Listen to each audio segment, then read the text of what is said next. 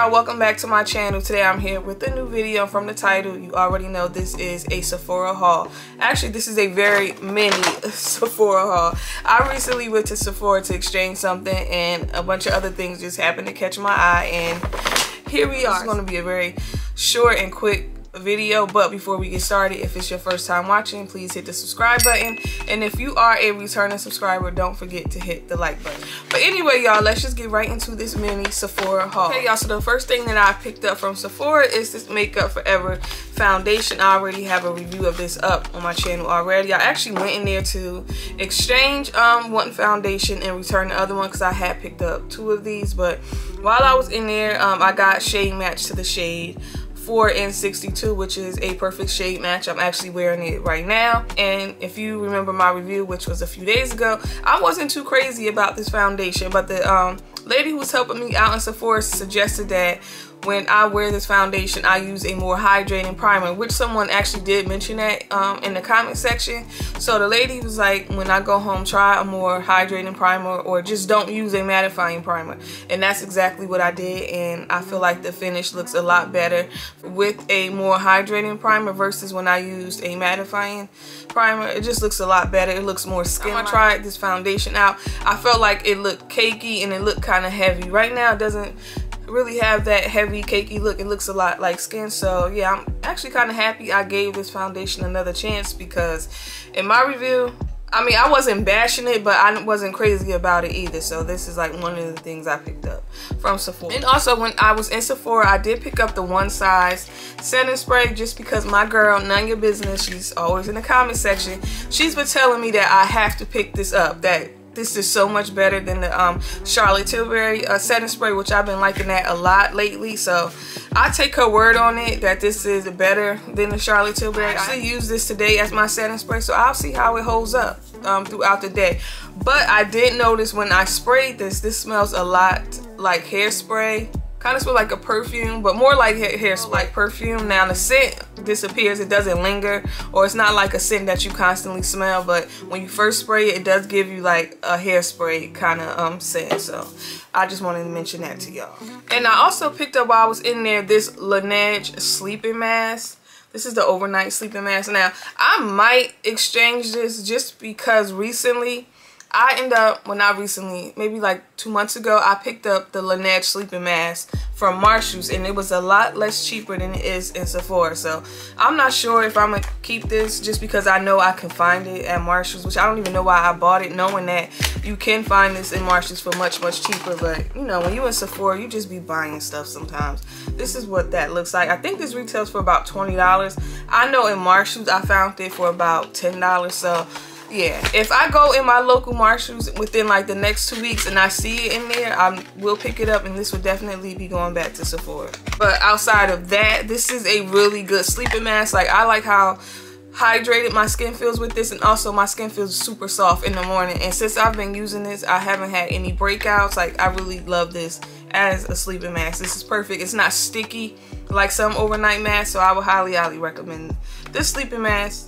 And also, I did pick up some more of the Dr.Dennis Gross Alpha Beta Daily Pill.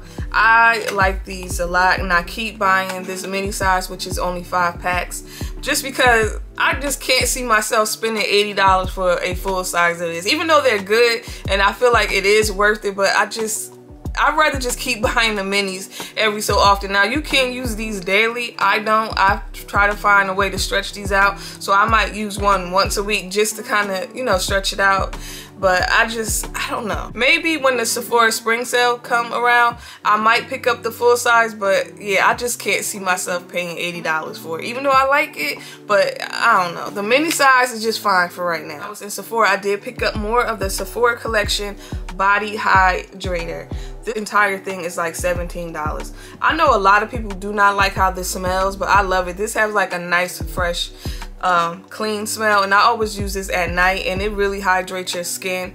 This just smells really, really good. Like, I highly recommend this if you're looking for a really good body cream that is going to hydrate and not just like sink right into your skin and in a couple minutes your skin feel dry or your skin feel like you haven't put anything on. I will highly recommend this. This just smells really, really good. You have a body scrub that goes with this. I never tried it just because I have a lot of body scrubs right now I'm trying to get through. Eventually I will pick this up, but I love this. If you into fresh, clean scents, you definitely will really enjoy. When I was in Sephora, I did pick up another fragrance, and I picked up the Ysl Libre Intense perfume. I have the original, and I always just wanted to add this one to my collection just based off YouTube reviews I've seen.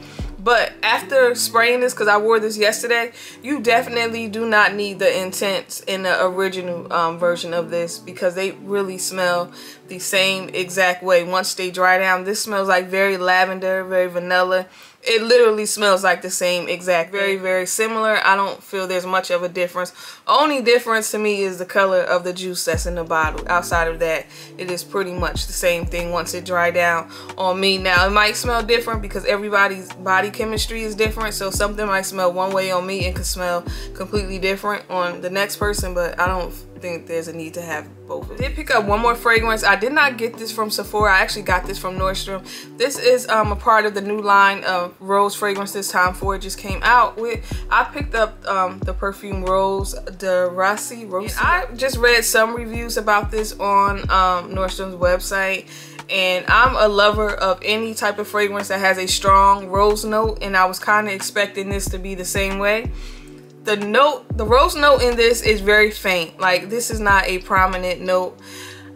This definitely is a fragrance. Well, first off, I'm not the best at describing fragrances, so I'm gonna try to describe this the best way I can. When I first sprayed this, it smelled exactly like cigarettes and leather. I did not like how the first initial spray smelled. So I did end up spraying this on myself, and I wore it throughout the day, and as it set on my skin, I started liking this more and more.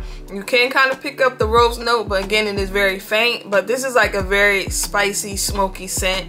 I really love how this smells when I spray it on. It's a unisex fragrance, so at first, like I just mentioned, I wasn't really liking it, so I sprayed it on my son just to see what he think, and his thoughts on this is completely different. He says it smells like mouthwash to him, but to me it doesn't smell like mouthwash. But I did notice on him it smelled completely different. It smelled so good, and I can like actually smell it on him from across the room. So this is a very beast mode fragrance. Even the few days that I've worn it, like, this lasts pretty much all day long, and once you get this on your clothes, like, the scent is just there. I like this scent. Now, when I purchased it, it was kind of a blind buy just because I was expecting it to be a scent with the heavy rose note. This is not a scent that I would recommend anyone go out and blind buy. Definitely go in store and smell this, because I could see why if someone smelled this and they said they didn't like it, I would totally understand, because this is a very unique scent. I've never smelled anything like this or anything close to this. So do not blind buy. Go in store and smell this one. I actually want to smell the other two fragrances that's a part of this line, but I don't want to go in store and spray them and I like them and then I'll end up buying them, because this right here was $270, and I'm very impulsive. If I spray something in the store, if I like it, I'm buying it. So yeah, I don't want to go in store and spray the other two fragrances just for fear that I actually would like them and then they will be coming home with me. So if you made it this far into today's video, you will see that there is a giveaway alert on the screen. Today I decided to give away 2 gift cards to Sephora. I'm going to be giving away a $50 gift card and a $25 gift card. And to enter this giveaway, all you have to do is just comment something below about the video, something that you'd like to purchase from Sephora. Anything, as long as it's Sephora related, and that is your chance to enter. And I will be announcing the winner on February 27th. So yeah, that's basically all that you have to do to enter the giveaway. But anyway, y'all, that is it for today's video. Hopefully you guys enjoyed it, and don't forget to like and subscribe, and I'll see y'all later. Bye.